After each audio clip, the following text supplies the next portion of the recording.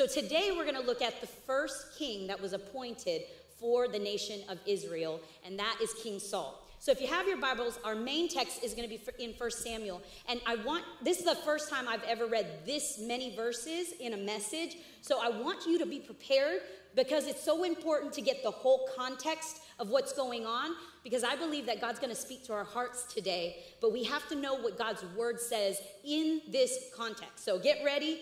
It's going to be 35 verses, okay? But it's good stuff, I promise. It's going to end with a bang, okay? Just get ready. So 1 Samuel chapter 15, we're going to be reading 1 through 35. It says, "And Samuel said to Saul, 'The Lord sent me to anoint you king over his people Israel. Now therefore, listen to the words of the Lord.'" Okay? He's preparing him. Listen.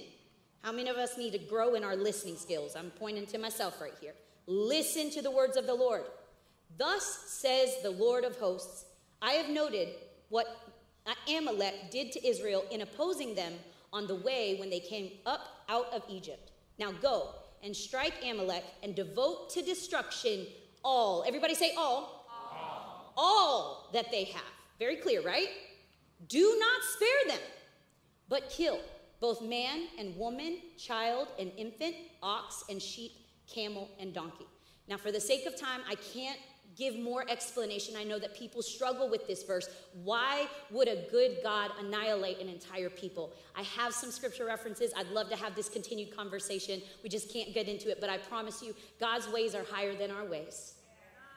God's thoughts are higher than our thoughts. And I know that my God is a very thorough God, and he makes no mistakes. Everything's intentional.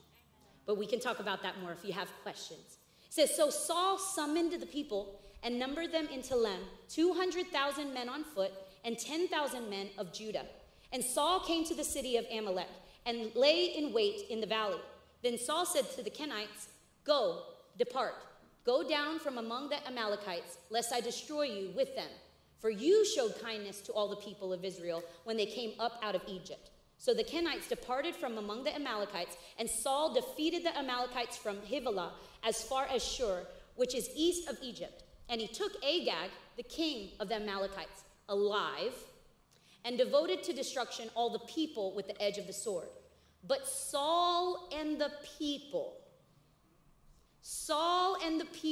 spared Agag and the best of the sheep and of the oxen and of the fattened calves and the lambs and all that was good." Okay, saving all that's good, "and would not utterly destroy them. All that was despised and worthless they devoted to destruction." How very convenient, Saul. "The word of the Lord came to Samuel. I regret that I have made Saul king, for he has turned back from following me and has not performed my commandments." And Samuel was angry, and he cried to the Lord all night. And Samuel rose early to meet Saul in the morning, and it was told Samuel, "Saul came to Carmel, and behold, he set up a monument for himself." Okay, so he's not only in layered disobedience to God's word, he's so blinded by his sin that he's erecting a monument for himself. He's proud of himself. That's when you know you're so blinded to sin, because you do the absolute ridiculous foolishness. And I'm saying that's why I need Jesus too. I need Jesus. It says, "And turned and passed on and went down to Gilgal. And Samuel came to Saul, and Saul said to him, 'Blessed be you to the Lord. I have performed the commandment of the Lord.' And Samuel said, 'What then is this bleating of sheep in my ears and the lowing of oxen that I hear?' Saul said, 'They have brought them from the Amalekites, for the people spared.'" He conveniently left himself out. The people, you know when you're in sin, when you start pointing fingers. You know when you're in sin, when you start making excuses. And listen, excuses is a fruit of a victim mentality. Keeps us stuck. Says, well, if they did, then I wouldn't. It says, "The people spared the best of the sheep and of the oxen to sacrifice to the Lord your God, Notice, Saul says, your God, not my God. And he says, and the rest we have devoted to destruction. Then Samuel said to Saul, stop. Remember last week the people said no to God? Well, this time the prophet says, stop to the king. I will tell you what the Lord said to me this night. And he said to him, speak. And Samuel said, though you are little in your own eyes, are you not the head of the tribes of Israel? The Lord anointed you king over Israel. So he's saying, I'm not even going to address the people. You're the one God anointed. You're the leader. You're the one that has to take responsibility. That's when you can notice a true leader, because they take 100% responsibility. Verse 18, and it says, and the Lord sent you. He didn't send those other people. He sent you on a mission and said, go devote to destruction the sinners, the Amalekites, and fight against them until they are consumed. Why then did you not obey the voice of the Lord? Why did you pounce on the spoil and do what was evil in the sight of the Lord? And Saul said to Samuel, I have obeyed the voice of the Lord. I have gone on the mission on which the Lord sent me. I have brought Agag, the king of Amalek, and I have devoted the Amalekites to destruction.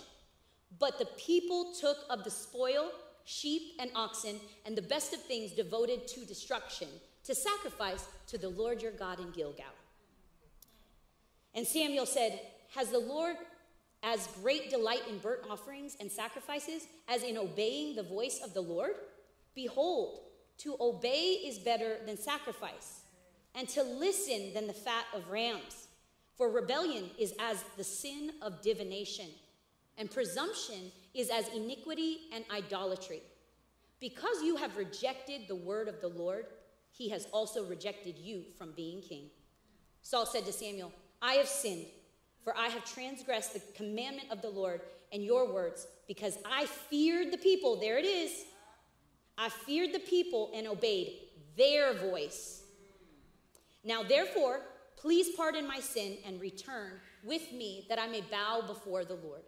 And Samuel said to Saul, I will not return with you, for you have rejected the word of the Lord, and the Lord has rejected you from being king over Israel.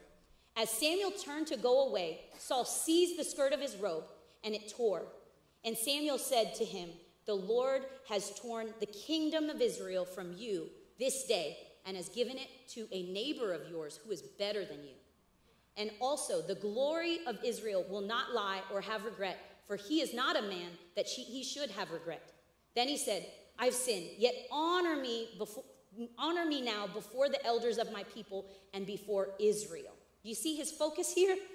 And he says, and return with me that I may bow before the Lord your God. So Samuel turned back after Saul, and Saul bowed down before the Lord. Then Samuel said, bring here to me Agag, the king of the Amalekites. And Agag came to him cheerfully. Agag said, surely the bitterness of death is past.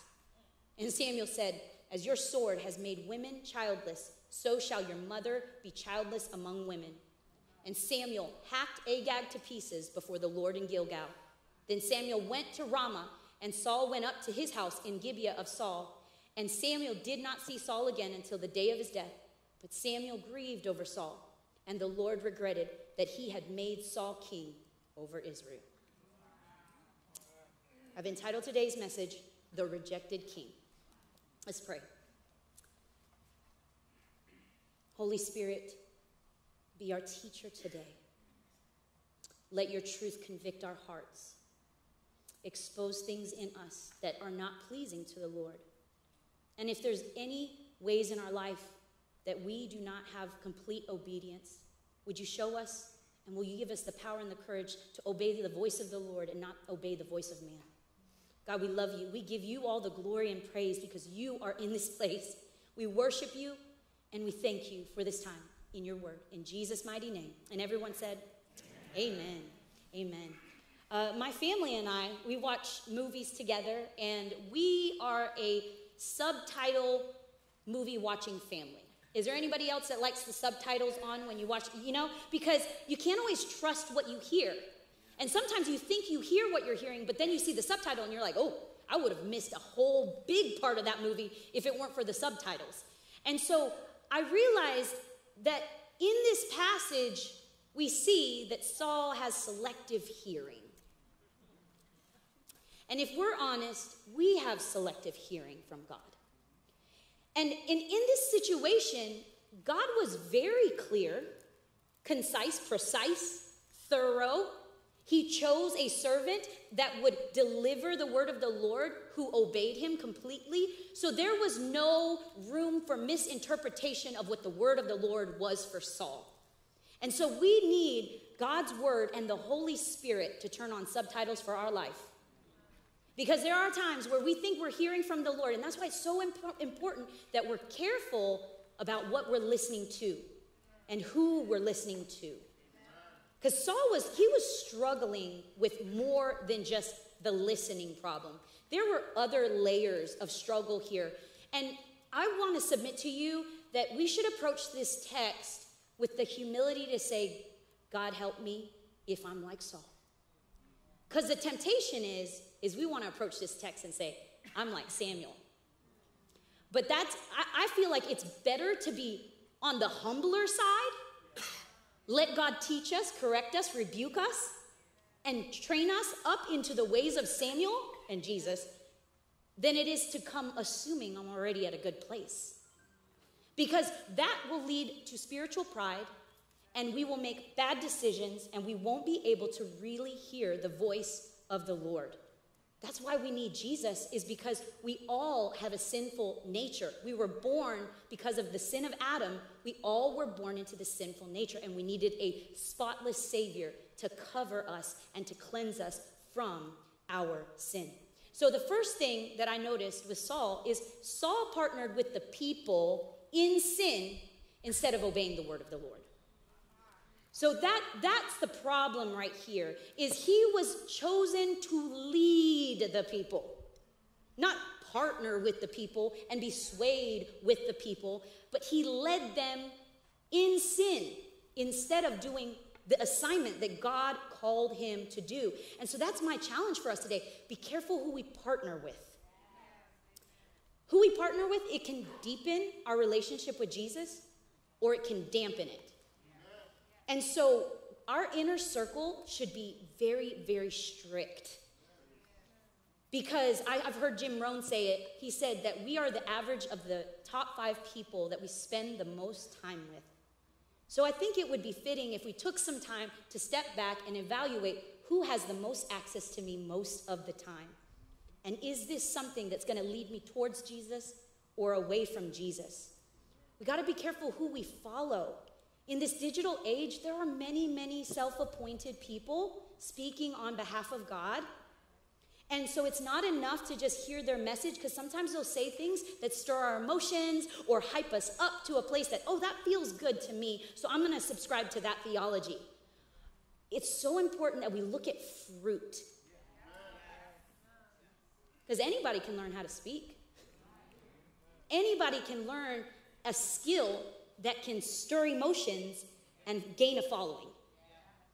But you can't fake fruit. You can't. When you're putting hot water, whatever's inside, it's going to come out. Have you ever stubbed your toe? Jesus, continue to wash us clean. Because that's going to help us understand who I should follow, who I should not follow. Young people, your friends are everything. I'm so thankful for our youth group because we have some special students. I'm just so thankful. Pastor Antoine and Andrea, man, and their leadership team, they're making a difference because you guys are amazing.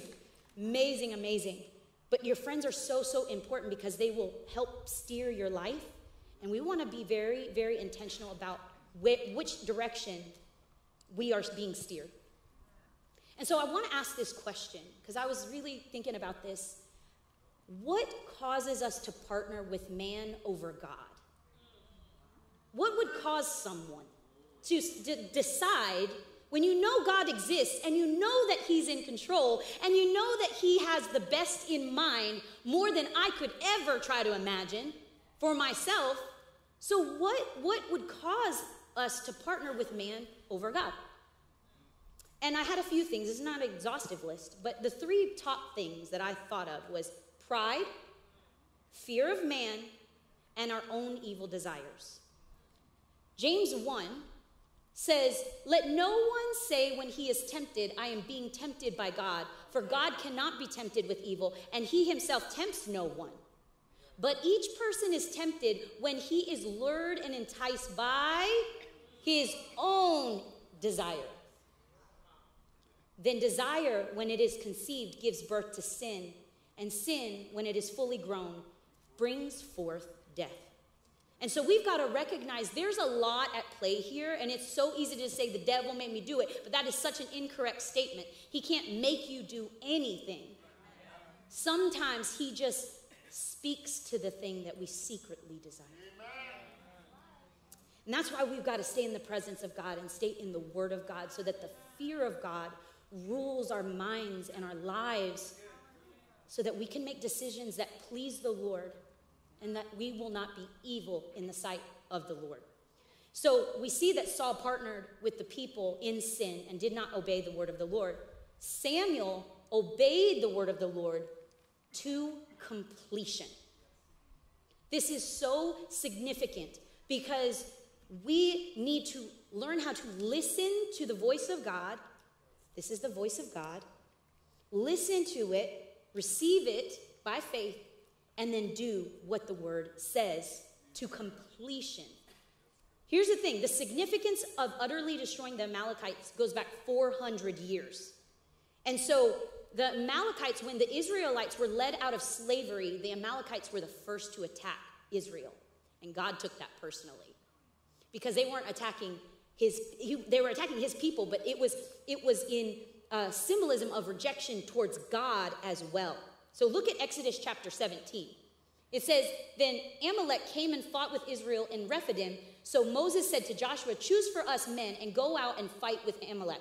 Tomorrow I will stand on the top of the hill with the staff of God in my hand.' So Joshua did as Moses told him and fought with Amalek, while Moses, Aaron, and Hur went up to the top of the hill. Whenever Moses held up his hand, Israel prevailed, and whenever he lowered his hand, Amalek prevailed. But Moses' hands grew weary. So they took a stone and put it under him, and he sat on it, while Aaron and Hur held up his hands, one on one side and the other on the other side. So his hands were steady until the going down of the sun.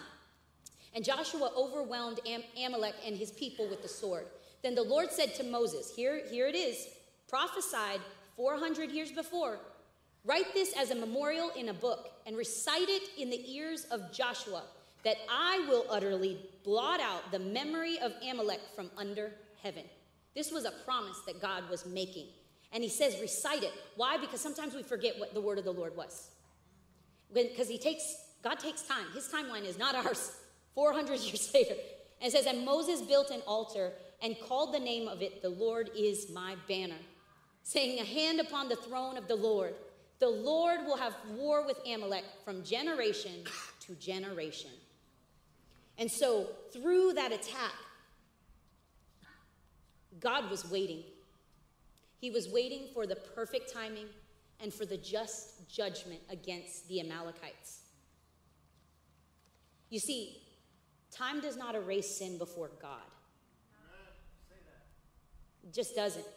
We can't say, "Oh, I did it 20 years ago." We'll still have to stand before a holy God for what we did 20 years ago. And that's why we need Jesus. Because if we stand before God and we're going to be held accountable for every sin, known and unknown. But if we have the blood of Jesus washing us, then we will have mercy and grace and saved in that day. And the most precious thing that we can value is our names being written in the Lamb's Book of Life. No career, no respect, no reputation, nothing. No miracles being performed, nothing touches knowing that your name is written in the Lamb's Book of Life. That's why we need Jesus. And so before God, the Amalekites were still guilty 400 years later. And this was like a twofold thing. I'm sure there's multiple folds in this because God is that intricate. But it was a twofold thing. It was going to bring judgment to the Amalekites for their attack against Israel. But it was also going to give Saul and the Israelites an opportunity to obey the word of the Lord. And God chose intentionally to use the Israelites to inflict judgment upon the Amalekites by saying, wipe them out completely, destroy them utterly. And they missed that opportunity to be used of the Lord to do his will. They failed it. They failed it. I love this quote by Alexander McLaren. Partial obedience is complete disobedience. Saul and his men obeyed as far as suited them. That is to say, they did not obey God at all, but their own inclinations, both in sparing the good and destroying the worthless. What was not worth carrying off was destroyed, not because of command, but to save trouble. And so they were doing what felt right to them instead of having the fear of the Lord to do exactly what he wanted them to do. What's so interesting and significant is that Saul started off humble, but ended up prideful. And I think that this is a good warning, sobering message for all of us to understand how far we can fall. We can start in humble places, but things like power and position and success can puff us up to a place where we're no longer sensitive to the voice of God. So I asked myself this question: how does one start humble and end up prideful? And so this is how Saul started off. He was just tending to do his father's business. They lost some donkeys, and so he's just out there looking for donkeys. And then the Lord spoke to Samuel to say, "This is the one you're going to anoint." And in 1 Samuel 9, Samuel says to Saul, he says, "As for your donkeys that were lost 3 days ago, do not set your mind on them, for they have been found. And for whom is all that is desirable in Israel? Is it not for you and for your father's house?" And so Samuel's speaking favorably upon Saul. And Saul answered, "Am I not a Benjaminite from the least of the tribes of Israel? And is not my clan the humblest of all the clans of the tribe of Benjamin? Why then have you spoken to me in this way?" He was confused. He's like, "I'm the least. My tribe is the least. I'm the least of the tribe.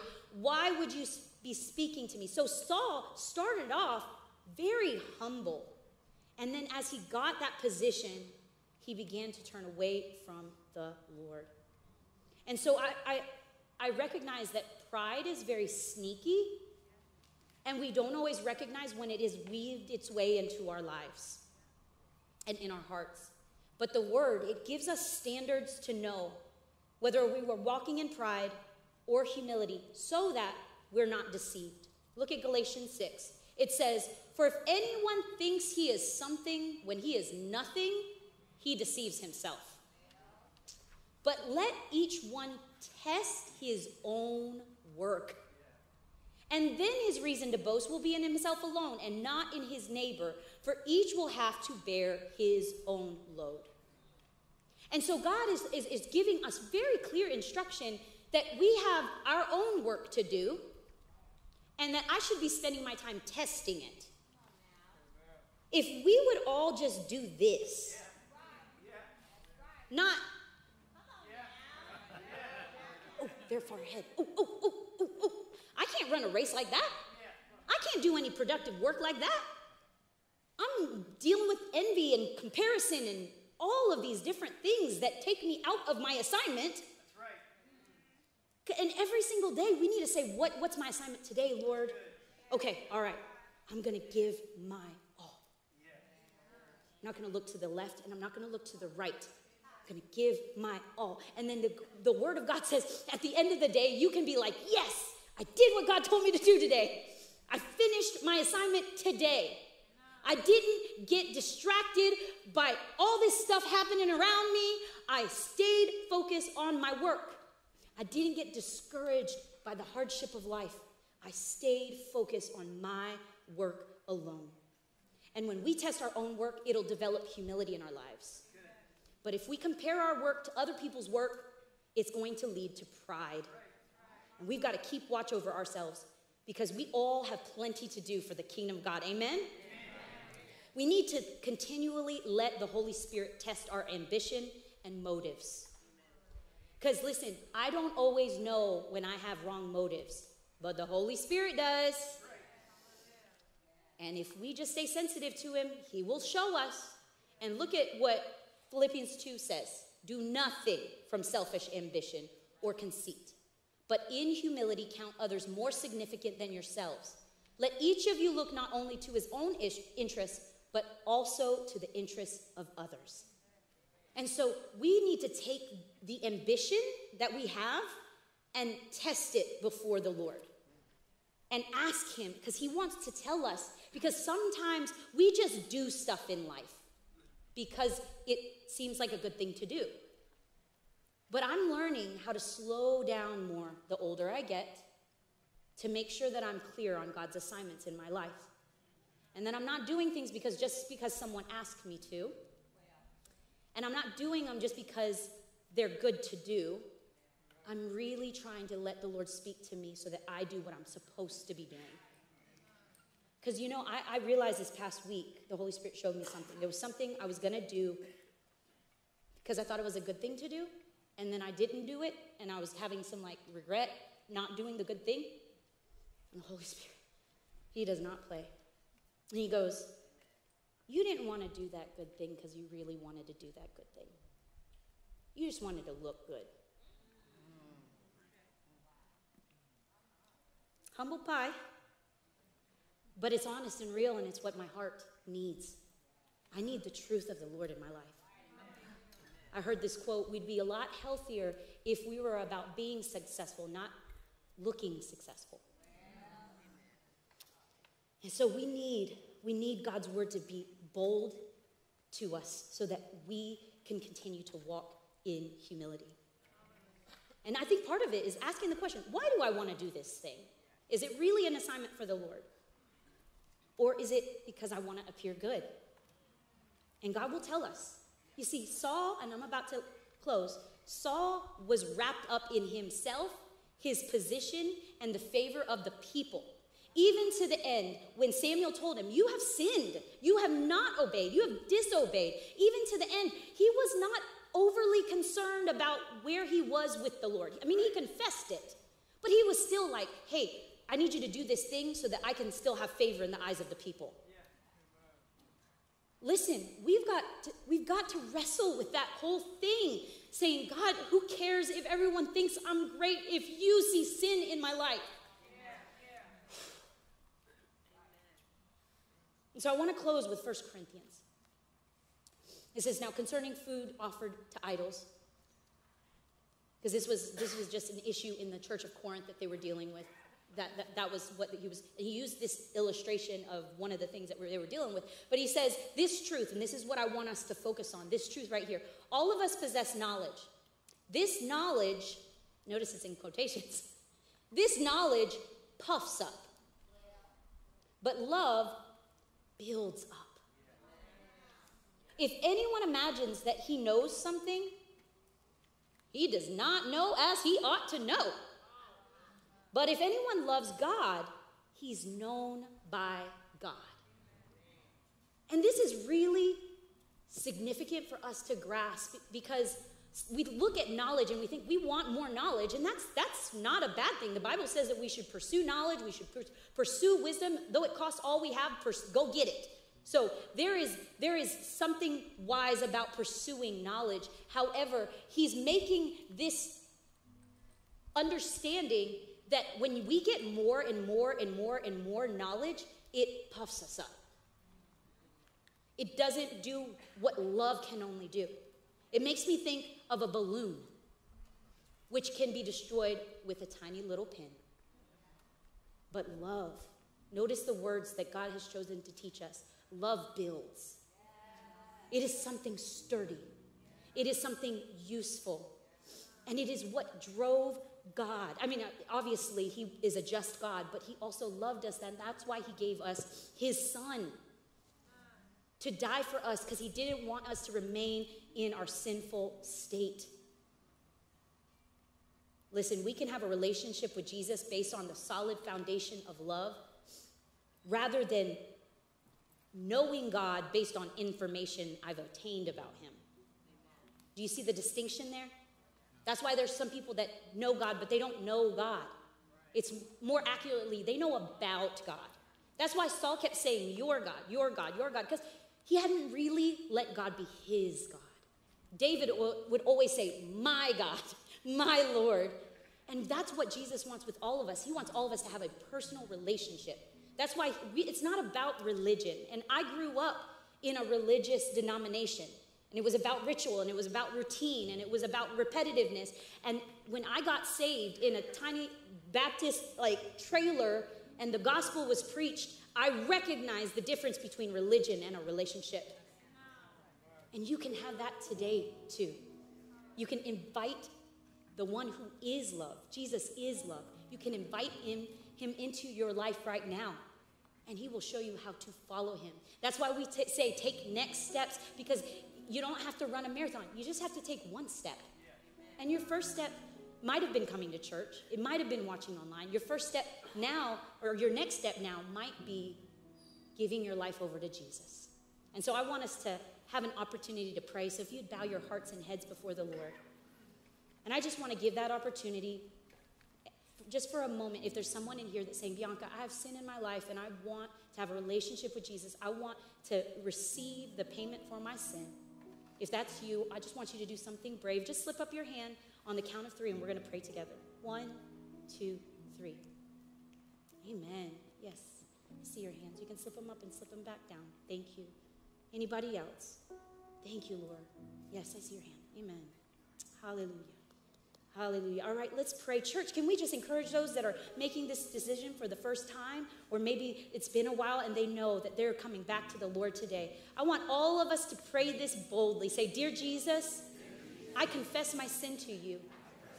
Wash me and make me new. I believe that you are the Son of God. Help me follow you all the days of my life. In Jesus' name, amen. Amen. Come on, church. Let's just celebrate. Hallelujah. Thank you, Lord.